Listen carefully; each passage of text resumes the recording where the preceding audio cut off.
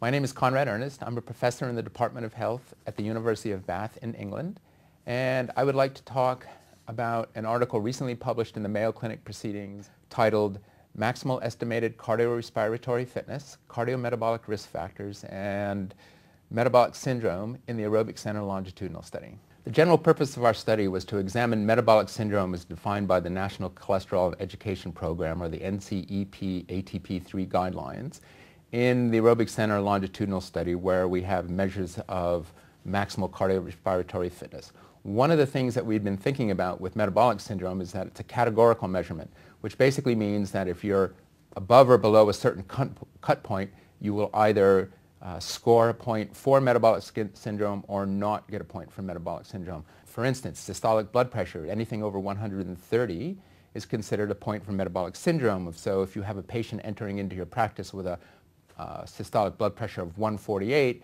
and they adapt a healthier lifestyle, start physical activity, practice healthier behaviors, and they reduce their blood pressure to 131, technically they still get a point for metabolic syndrome. So we thought that an interesting way to look at this would be to look at it in terms of a z-score, which would allow us to use a cumulative measurement and give people credit where credit is due when they do show improvement, even if it doesn't move them out of the formal categorical measurement for metabolic syndrome. So the principal findings from our study were that we looked at 3 levels of fitness, people who were basically sedentary. We looked at fitness categories where people showed a moderate degree of fitness, and we looked at fitness categories where people showed a high degree of fitness.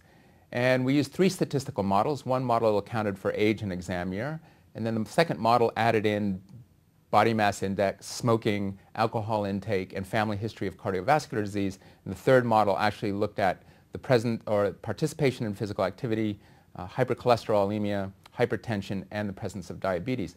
And what we found in all 3 of our models, regardless of the model that we used, is that moving from a sedentary category to a moderate fitness category had a substantial effect at reducing the prevalence of metabolic syndrome within our group.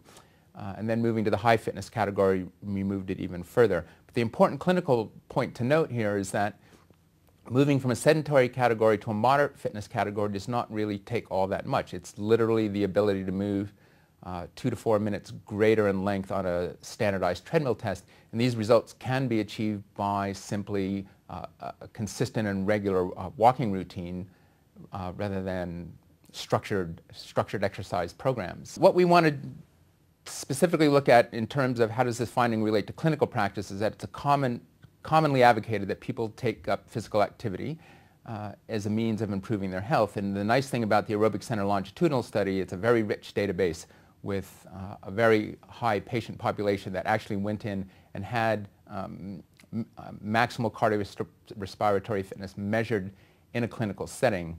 So what we know from this is that we are actually able to account for a fitness level for individuals, and therefore hopefully make more conclusive findings about the effects of physical activity or exercise participation on metabolic syndrome. Second step in this would be to actually look at what happens when a person changes their fitness level. If they started in the sedentary category and they move to the moderate fitness category, what would be the effect of moving this particular parameter as an assessment for metabolic syndrome? Or even the reverse, if somebody was moderately fit and they regressed and moved to a sedentary lifestyle, would that number actually go up? The takeaway message from this is that even when a patient comes into your clinical practice and they don't show significant reductions in a particular parameter related to metabolic syndrome that might move them out of the metabolic syndrome category, the fact that the cumulative measurement of all the factors related to metabolic syndrome can change differently from one patient to another. For example, one patient might take up exercise and have a greater response in cholesterol, where another patient might find a greater response in waist circumference. Interestingly enough, the greatest response seems to be associated with waist circumference in our particular study.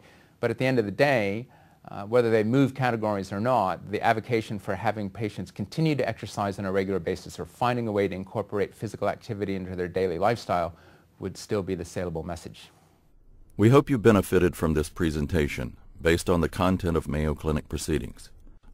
Our journal's mission is to promote the best interests of patients by advancing the knowledge and professionalism of the physician community. If you're interested in more information about Mayo Clinic Proceedings, visit our website at www.mayoclinicproceedings.org. There you will find additional videos on our YouTube channel, and you can follow us on Twitter. For more information on healthcare at Mayo Clinic, please visit www.mayoclinic.org. This video content is copyrighted by Mayo Foundation for Medical Education and Research.